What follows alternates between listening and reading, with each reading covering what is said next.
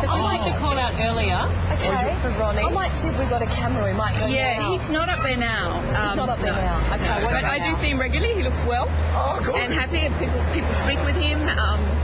He sits just on one of the benches at the northern end of Hyde Park. So just after 8 o'clock each morning?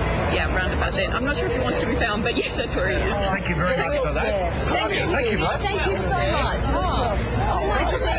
Somebody to check in with him tomorrow without cameras and see if he wants to be found. If he doesn't, we'll give him his privacy. But if he does, then we'll have a chat and see how he's doing. But it's good to know he's well, isn't he? He's around and still there. Like we said earlier this morning, if you've got some suggestions on what we could do, because we're coming into winter, that is a major issue of homelessness. So we're going to put them to an expert on the show tomorrow. Yep. But, you know, something's got to be done. Got to take it on as a campaign. Shouldn't happen in this country. Look forward to your interview tomorrow with Andrew Bogut. He's a very big man, all 213 centimetres of Bogut. Oh my gosh. He's a superstar.